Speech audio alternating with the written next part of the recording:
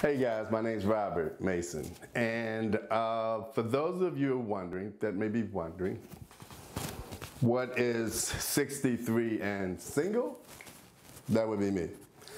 Never been married, no children, and I came up with this idea because I had a really huge debate with a friend of mine the other day, and we talked about